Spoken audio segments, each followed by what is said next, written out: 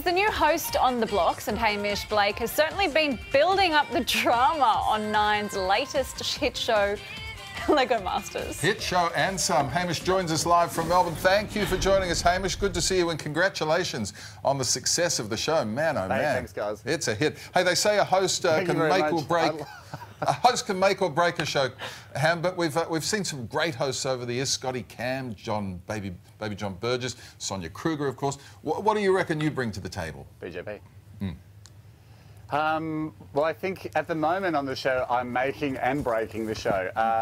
So far, you know, we've only had 3 episodes, and one of them just involved me really destroying everyone's Lego. So maybe it's the fact that I can do both. I can make and break. Ah, very good, yeah. You can double up there. It's amazing. I can't believe some of the stuff they do. Oh, it's brilliant, absolutely incredible, and they don't even use any plans. And while you're hosting Lego Masters, Andy's on talking about your generation. Is there some healthy competition between the two of you now?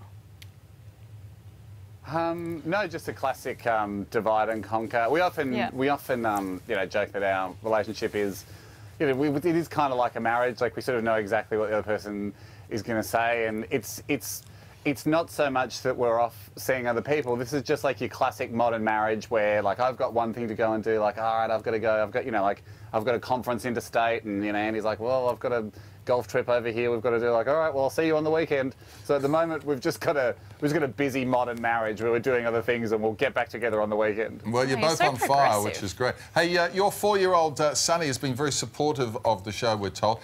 He must be just stoked to have a dad who gets, you know, can stick a couple of pieces of free Lego in his pocket when he's leaving the set each day, yeah? Yes, Dad. I mean, there were 2.5 million pieces of Lego when we started Lego Masters. I would say, minus my theft, we're probably looking at 2.41, maybe 2.39. Certainly still close to mid-twos, but I reckon I successfully got about 100,000 pieces offset that are now just scattered around the house loosely. So it's been a bonanza for the family. So you're definitely wearing shoes around the house at this stage, then. Yeah, yes, boots at all time, like steel cap boots. We don't muck around when it comes to Lego.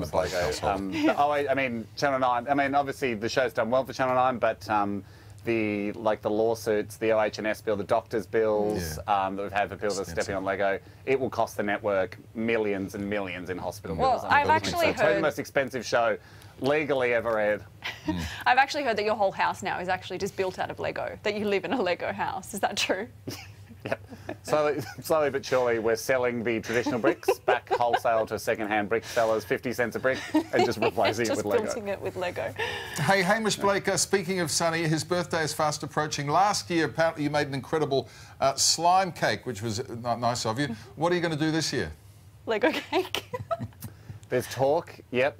We're currently in discussions, and still a few weeks away from... yeah, I wish it was a Lego cake, because I could absolutely use some. I could use Brickman. I could cheat. I could get him to build the Lego cake. But at the moment, Sonny's in discussions. He's deciding what animal he wants. I've really painted myself into a corner after doing that Slimer cake, because now he thinks birthday cakes have to, like, do something. Like, they have to have, like, a function on them. So I don't know if we're looking at, like, I don't know, red jelly exploding out of a volcano or something. I don't know. I'm actually feeling a lot of anxiety about it. Well, your better half, Zoe, has gone viral for making a very clever and healthy breakfast invention called party porridge. Have you been eating it too? I have been eating party porridge. Is it yummy? Daddy, what does it taste like? Yeah, the party porridge is... I mean, party porridge is porridge with food colouring in it. Party porridge sounds like it's, like, slang for, you know, something like that you'd take at an adult's party. But party porridge really is just food, a little bit of natural food colouring in the porridge and some sprinkles and some coconut. And, yeah, the kids are going wild for party porridge at our house. Daddy enjoys party porridge, but Daddy also puts chocolate in his party porridge that the kids don't know about. Just wacky funsters. Yeah, no, the kids...